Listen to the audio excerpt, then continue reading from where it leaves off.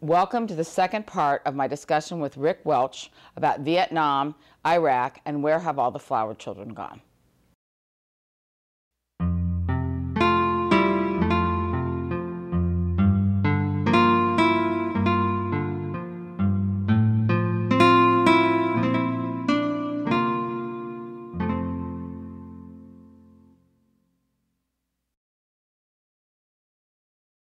Well, one thing about Vietnam that I noticed that, and it's not quite the same thing, is that in Vietnam, you get these 18-year-old kids, and they don't know what the heck they're doing, and they throw them in the jungle. And, with Iraq, I think maybe there's a little bit, they're trying a few different things. About a month ago, I was in Florida, and I just had a chance encounter with a man and his wife, and the man is a liaison. And he actually goes into the country and integrates with the people and the various tribes, and that is where he gets his intelligence. And I think that if you're going to resolve the problems over there, rather than bringing in these young men and women that are, that get their arms and legs blown off, if you're going to resolve the problem, that's where you need to resolve it at. You need to get people that will integrate themselves into the culture and try to deal with it on that level. Because I'm wondering, the American military presence there now, what are they doing to help resolve these issues? Well, I can tell you what two very important initiatives that actually I was responsible for in my job in Iraq. One was working with the tribes, and I had a national tribal and religious leader outreach program that I operated so that we could identify who the real tribal leaders were and the tribes, and try to build bridges to those social networks, as I call them, because that's the grassroots level. Now, Iraq is a tribal society, but they don't, some tribal leaders have more influence than other tribal leaders, and some are more influenced by religious leaders. But so we ran a program where we liaisoned with these tribal leaders to try to build those bridges and understand the culture. The second major program we had was exactly what you were saying. We ran a Iraqi culture training program, and that was designed to expose all of our soldiers and teach them about the Iraqi culture. Before we went to Iraq, we went to Jordan and trained at the Peace Operations Training Center outside of Amman, Jordan. And then when we came back to Texas before we deployed to Iraq, we brought some Jordanian officers there to train our soldiers. After we got to Iraq, I was given the responsibility and stood up a team of Iraqis from different backgrounds. All of them, there were 9 of them, men and women, who lived under Saddam Hussein, not just Iraqi culture. So we then put on just constant training and refresher programs to train our soldiers about the Iraqi culture. So you think the soldiers, at least in Iraq, are a little more sensitive to the culture than the Vietnamese, American soldiers in Vietnam? Well, I think, in one general sense, yes. Our leadership is much more sensitive to the fact, but it's against the backdrop of the lessons from Vietnam. Our whole American experience now is against the backdrop of what happened in Vietnam. So you think that the leaders are using some of the lessons of Vietnam? Well, I think they're dusting them off. I'm not sure that we used them in the beginning. But I do think that there is a very conscious, much more conscious effort by the leadership to understand the Iraqi culture, a very sensitive culture. And it's really 3 cultures. It's an ancient tribal culture, that dates thousands of years. Then you have Islamic culture on top of that.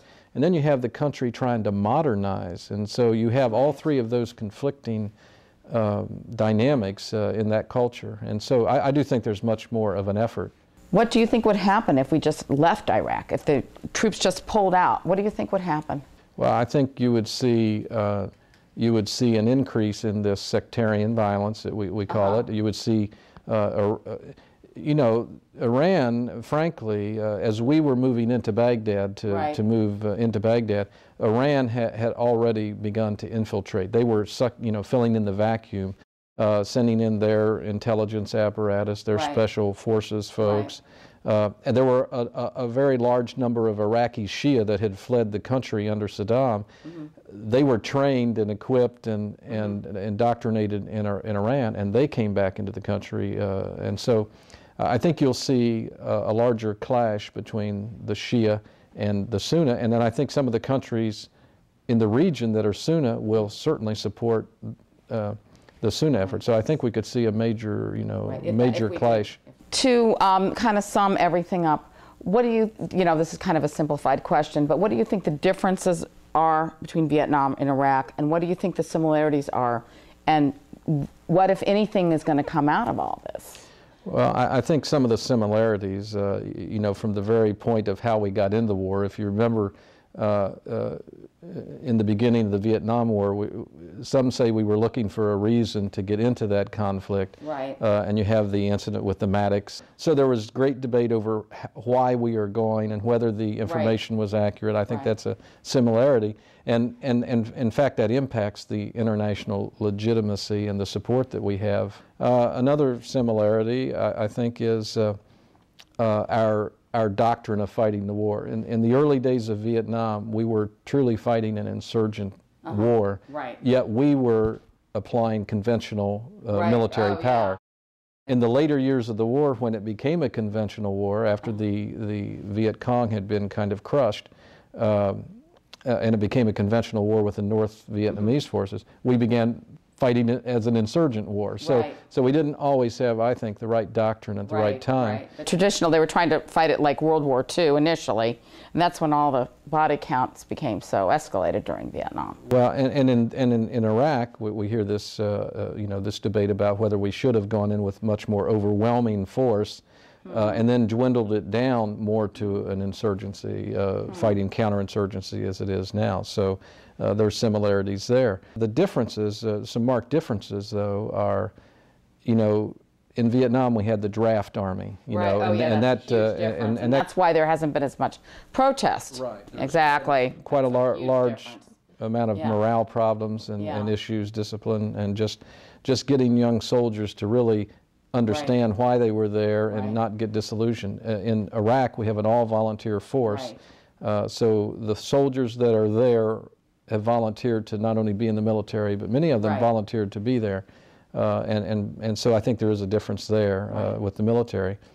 Another difference is we supported in Vietnam a government that really wasn't connected to the people, wasn't elected by the people, and felt detached. And here we have an elected government now. In the early days of Iraq, it was an appointed government.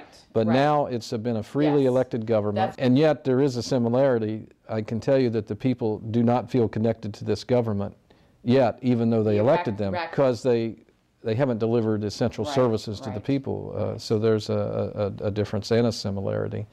In those terms, I think those are some key differences, key similarities between the two. Okay, well thank you. I appreciate it, and I hope everyone got something out of this.